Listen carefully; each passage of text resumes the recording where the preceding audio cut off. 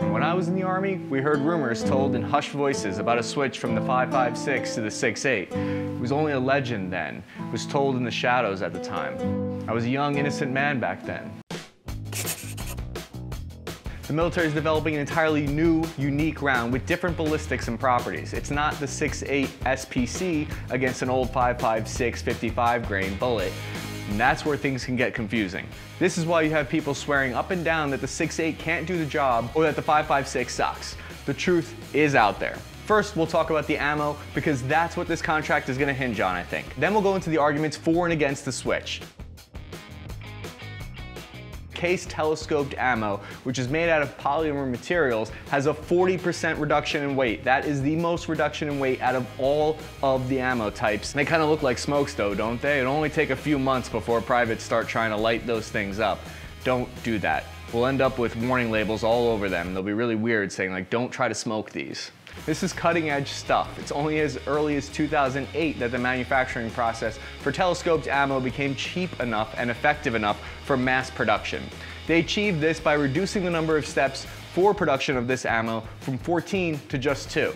And they're continuing to improve it by developing cheaper and more environmentally friendly options for this type of ammo. They're also modifying the propellant burn rate, giving it an exterior coating to prevent transferred heat. And that's one of the big problems with this type of ammunition. People are concerned that when you're firing it on full auto, there's going to be too much of a transfer of heat, so the ammo's not going to work. Using this creates a few hurdles, and they're not impossible to jump over though. There's no supply chain for the ammo, no source suppliers really, and few material replacements. There's a propellant charge, then a copper piece, which is the charge, and then the bullet. It kind of reminds me of how you used to load a musket. First you put the gunpowder in, then you shove the bullet down, and then cock it back, and 3 minutes later you can fire. But this all begs the question, is this ammo reliable? Does it malfunction frequently? Does it hold up against 120-degree heat? Can Joe drop it, kick it, chew it, eat it, and then still fire it? Can you shoot the M249 saw on full auto while the barrel gets glowing red hot, and then you have to swap out the barrel and keep shooting, and the thing is burning in your hands, and then you go and put another belt of telescoped ammo in and it all explodes because it can't handle the heat? Obviously, this is an exaggeration, but stress tests have shown that this type of ammo has limitations in the past. I know science is developing faster than ever before. Those rounds look like they would fall apart in my cargo pocket next to all my Pop-Tarts. This telescoped plastic ammo needs to be able to hold up to the level of abuse that a toddler or a new private would give it. Now, the next ammo type bid, General Dynamics are developing their own type of ammo as well with a partnership with True Velocity. It's a polymer cased 6.8 round. This is different than telescope rounds. This ammo is 30% lighter than your brass ammunition. It's 100% recyclable, but at 30% that means it's a little bit heavier than the last bid. They also claim a substantial reduction in flash from this type of ammunition. Another advantage is spent casings are cool to the touch. So no more having to fish out hot brass that's gone down your shirt because your pal next to you has been firing way too close to your face. True Velocity press releases state that the 6.8 composite case design produces a level of performance and consistency and efficiency that has never been seen before in small arms ammunition. The General Dynamics bid also has a kind of composite hybrid case with a metal base attached to a polymer body. Interesting to see two different types of bids going with a composite type of case here where we've never seen something like that in the past. Let's look close at how this bullet is encased in the body. Similar looking to standard issue rounds, but deceivingly so. If you look closer, the case has a small slope from the body to the neck of the bullet itself. In other rounds, this is a more pronounced slope. This design difference was likely put there to help strengthen the bullet in the case.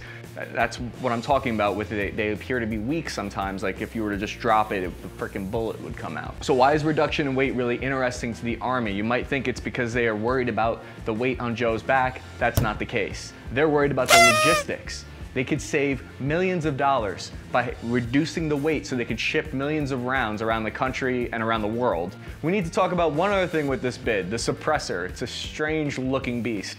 Look at that thing, and everyone in the comments has been saying that it looks like a oil filter. Yeah, you're not wrong about that.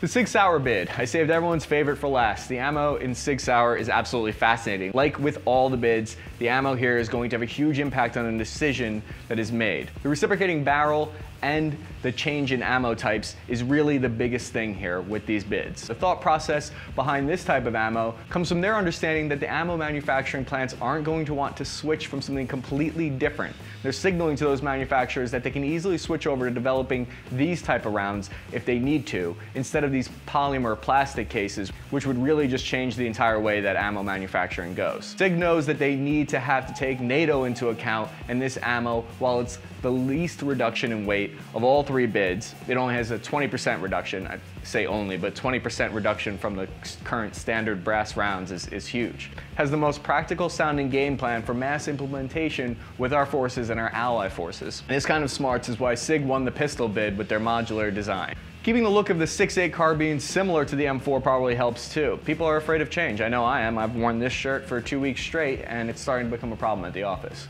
Not only is the weight reduced, but the velocity is increased, which is exactly what they were going for. Because the whole point of this weapon switch is to be able to engage past 400 meters with minimal effort and minimal training. What about the arguments for and against the switch in the first place? During World War I, we started collecting data on battles and gaining insight from the available numbers.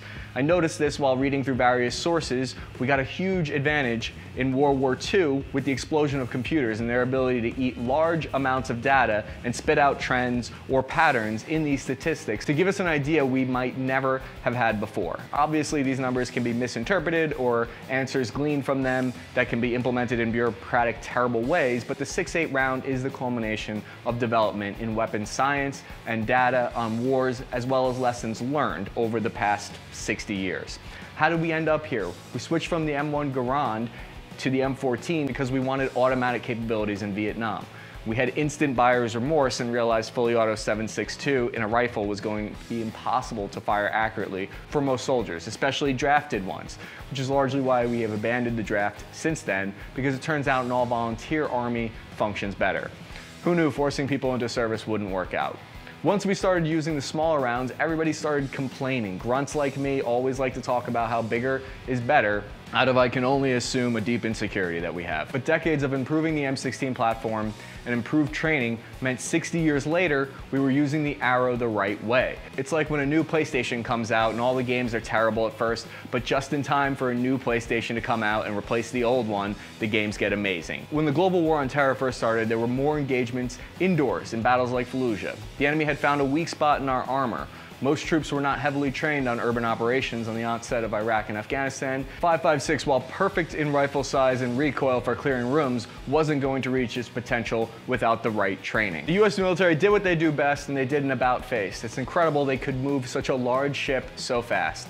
They changed training on a dime and taught every single soldier the basics of room clearing in mount operations. After that, the terrorists couldn't hide indoors as easily, and engagements have gotten further and further out since then, because they realized that this is a way that they could beat our advantage. Now we're running into problems where reports in the field suggest one round for a 5.56 isn't enough to stop the enemy. So the military looks back on its records and it's like, oh, we're not going back to the 7.62. We got on that train already and it took us to nowhere. Let's go with the Goldilocks of rounds, the intermediate 6.8. It'll go further, have more power, and it'll be easier to shoot and train on than a 7.62 because it has less recoil and weighs less. Soldiers and Marines will be able to carry the same 210 round full kit load without adding too much weight. Another reason people hated the 5.56 so much and it got a bad rap was the original 5.5 grain bullet was too light. There were reports of vegetation, wind, deflecting the bullet off course. Those problems have since been resolved with the new round. The goal of the 6.8 and the new weapon that'll fire it is an experimentation of sorts. And the Army's trying to see if there are manufacturers who are capable of making their dream weapon. It'll cost millions of dollars. This is R&D that I think is worth it. The same people complaining about all the quote-unquote wasted money on the 6.8 are the same people who cry foul when we get into the next war and we don't have up-armored Humvees or we don't have the right body armor. You can't have it both ways. I think we need to do this weapons program every so often to make sure we're staying ahead of the competition. If the competition has level 4 body armor and our ammo isn't able to defeat it, well then, I don't know, maybe we should look into that. There are other arguments that the 5.56 is the best round because soldiers are unlikely to be able to hit targets further than 300 meters out, which without an ACOG or one of those Romeo 9 sights might be true, but as technology for optics becomes cheaper and more available, we're seeing everyone get outfitted with the kind of optics that allows for 500 meters and beyond engagement. Please remember to subscribe and comment below your thoughts on the 6.8, the 5.56, and the switch. Let us know what you think, and stay tuned for our next video.